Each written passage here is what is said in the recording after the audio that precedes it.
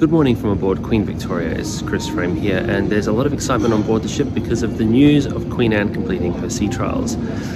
There are a number of different reasons why ships undertake sea trials. Firstly, it's to ensure that the vessel is able to operate under the specifications of the design that was agreed in the building contract, and also to prove to the ship owner that the shipbuilder has completed the ship to those correct specifications and that she's completely operational before she's accepted. The first of these sea trials is generally the builder's trials. This is what Queen Anne has just recently completed.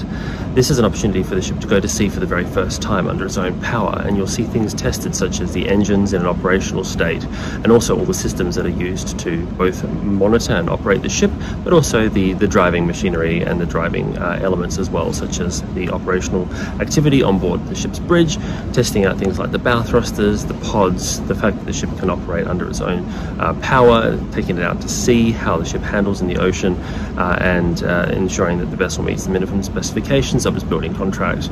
The builder's trials are undertaken when it's still under the ownership of the shipyard, so in this case Fincantieri undertaking the builder's trials for Queen Anne. But when the acceptance trials take place, this is when the cruise line gets an opportunity to test out all of the systems as well, ensure the ship can meet its minimum speed specifications, that it can operate its turning circles correctly, that it can do a full stop and what kind of distance it would run in order to stop the ship, and then they accept the ship formally into the Cunard fleet.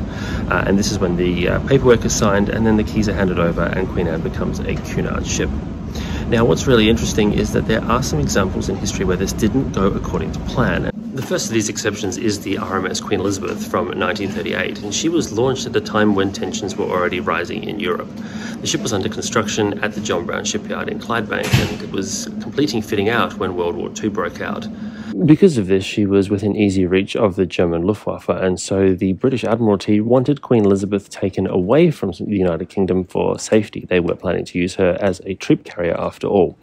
As a result, the ship undertook her first voyage as a direct transatlantic crossing to New York before any sea trials had been completed. She then operated as a troop ship from 1940 through to 1945, and then for a further few months as a repatriation vessel before finally being returned to her shipbuilders, where she was actually given her complete builders and acceptance trials before being officially handed over to Cunard well after the war, having been in service for many years during the war.